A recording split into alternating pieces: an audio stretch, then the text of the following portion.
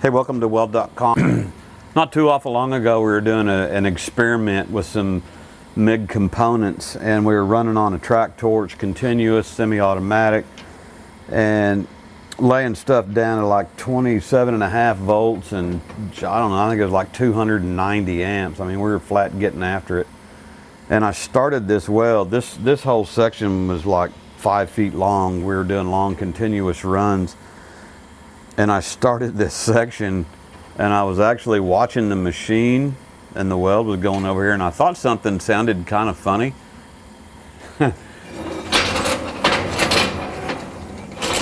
I got a repair to make, and it's a big one. If it was something like this side over here and it was a couple inches, a little bit of porosity, I'd just grind it out. But I really don't feel like grinding all of that. I feel like I want to carbon arc cut that, do a demonstration on how to cut that out, blend it in, prep it, and I'll just run, I think I'll just fix it with 7018 just to simulate something that would blend this bead back in here in a different process. So that's a mess. And I can assure you the gas was on, you know, that's what's weird about it, but some kind of strange reaction with the machine, the way it started, it got porosity at the start, and it just kept running porosity. We stopped the machine, checked everything, restarted it right here, and it was just fine again. I don't know. But anyway, I want to do this repair.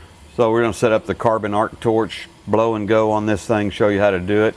Let's get to it. Alrighty, I got to make this repair. You saw that it was a lot of porosity. I don't feel like grinding it all out, so I'm going to cut it out. We have done some other videos on how to set up carbon arc gouging. If you'd like to watch those, please reference those. Right now, I just want to get this cut going and everything. We're going to get another shot from over my right shoulder over here. Show you how to do this.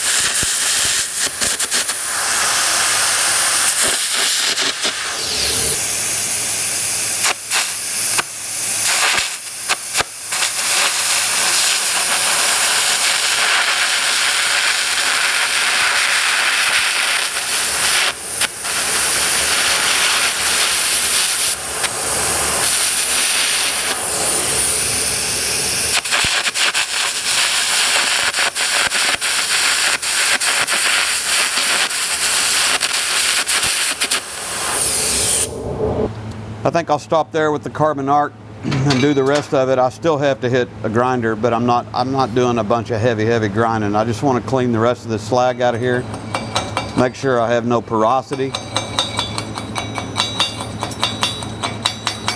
This is coming off here fairly easy.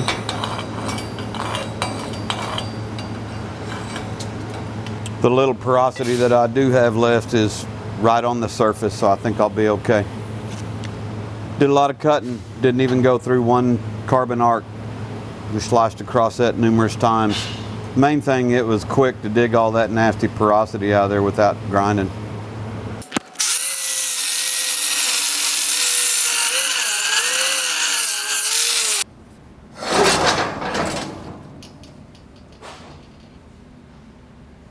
Alrighty, I got this thing cleaned up, and what I noticed, what I learned was, apparently I was running so high at the time, such high amperage, 27.5 volts, that that porosity, even though I dug the majority of it out, man, it really gouged into this vertical piece right here. So I was there when I cut into it with the carbon arc gouge and repaired it.